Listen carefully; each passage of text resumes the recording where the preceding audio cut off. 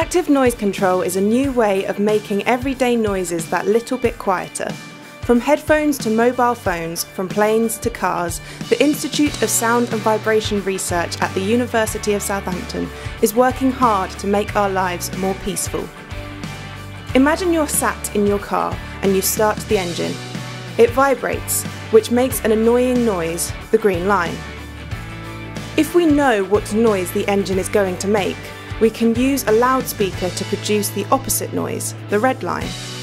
Like waves in a lake, these two sounds counteract each other. As one goes up, the other goes down, meaning the overall noise in the car is reduced. Let's see how this works in real life. This is Dave, the dummy, an important team member at the ISVR. Dave has on some active noise control headphones. Just like before, the microphone on the outside of these headphones can measure the noise from the engine, and the speakers inside can play the opposite noise. Listen to what happens when we turn the headphones on and off.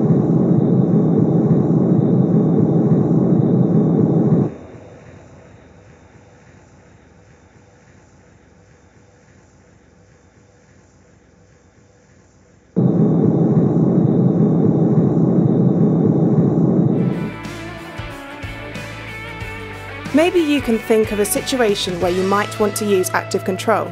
If so, tweet us at ISVR Southampton to let us know.